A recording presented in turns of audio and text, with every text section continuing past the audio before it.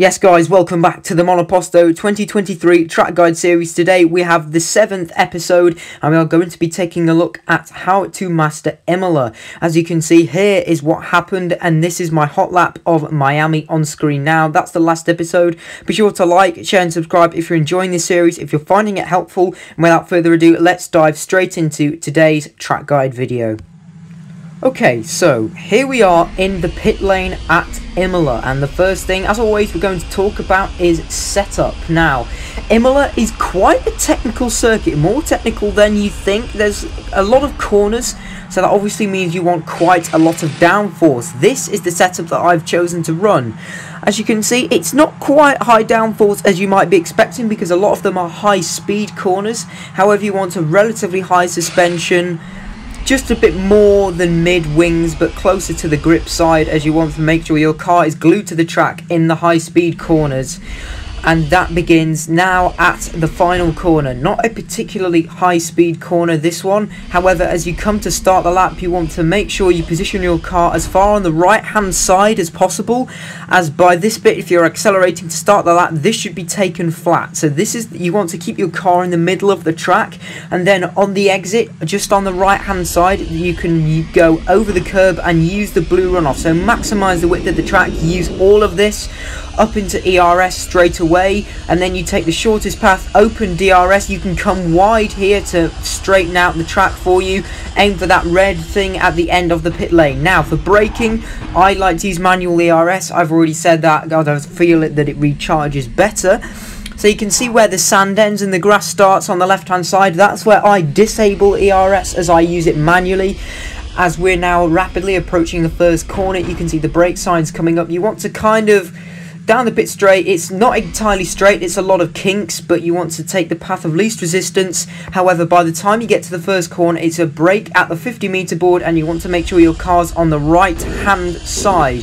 What it's easy to do though is not brake enough and not kill off enough speed. In Monoposto, this is a high speed corner. You can brake once, one dab on the brakes, and then you can just roll the car through turn one. And as you're just about to hit the apex, just about, you can see about this point here, you can slowly start and get back on the power. So you want to, as soon as you've come through the apex of turn 1 and 2, you want to bring your car over to the right hand side, and just at this black shadow of the overboard that we've just passed under, you want to start steering in for turn 3. Otherwise you're going to do what I did in the outtakes, and that is, of course, you're just going to spin off too much as you've not killed off enough speed. So it's really important, if you want to take it flat, that you turn in slightly early to make sure that you can maintain the speed.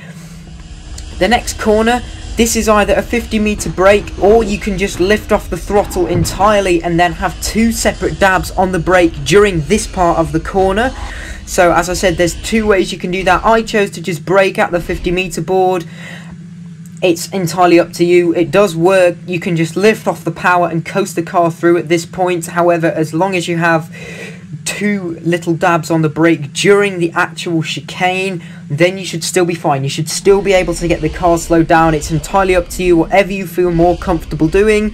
Make sure you don't ride any of the curbs in this section. However, this exit curb on the far left hand side, make sure you use this. You need to use this. However, obviously be careful to not touch the grass afterwards, because then you want to make sure you move your car to the right hand side and keep it pinned. Next corner, I think it's turn 6, brake at the 50-meter board. You want to turn in early, take a shallow apex, but you want to come wide on the entry, so you can use a little bit of the inside curb. However, then bring your car really out to the right hand side. You can use that curb on the right hand side on the exit if you want to, and then keeping your car on the exit on the right hand side, you should just be able to nicely power out of Tosa up towards turn 7. This is the one of the main high-speed corners on the track, like turns 1 and 2, and then the 3 and 4 chicane.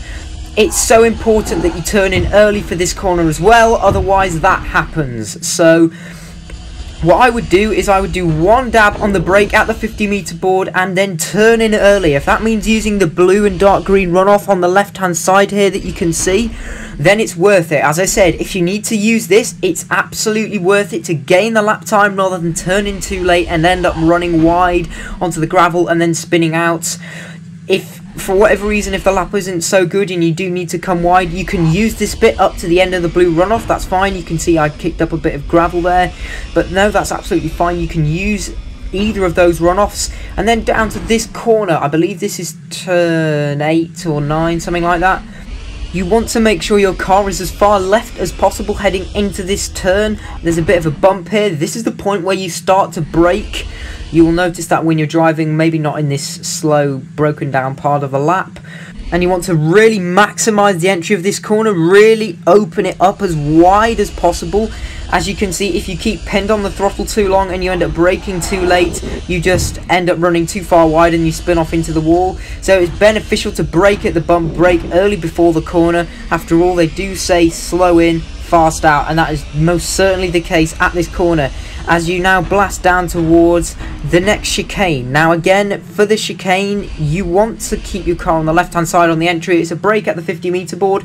Unfortunately, you can't attack it as much as you would in real life or on the official F1 games, because there's no runoff on the far side, just grass, and you can see it's really easy to spin off if you don't kill off enough speed. So it's really important that you do make sure that you're not too greedy on the throttle. By the time the curb starts on the left hand side, you want to turn in early for the left hand part of it as well, and bring your car right to the far side, but don't touch the grass.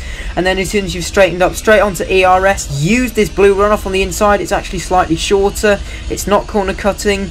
And then we're heading back down towards the penultimate corner once more. So you are braking at the 50-meter board, and then you want to turn in slightly early to make sure that you hook the car up the inside apex. That's really important because these final two corners, when you're on a lap, this can be where it all comes undone. Try not to run too wide here. And again, you want to turn in, come wide on the exit once again, maximise the width of the track straight into ERS. And this time, you can take the shortest run to the line if you need to, or if you prefer to make the track wider on the exit, just like I did at the start, it's entirely up to you. But yeah, that pretty much concludes our lap of Imola. It is quite a technical circuit, more so than you would think. It took me quite a few attempts to master a lap round here. As I say, I do hope you found these tips helpful. If you did, then please be sure to like, share and subscribe. I know somebody's been asking, but the next track guide will be at Monaco, the hardest track to master. And until then, thanks for watching, please subscribe, and I'll see you all then. Take care.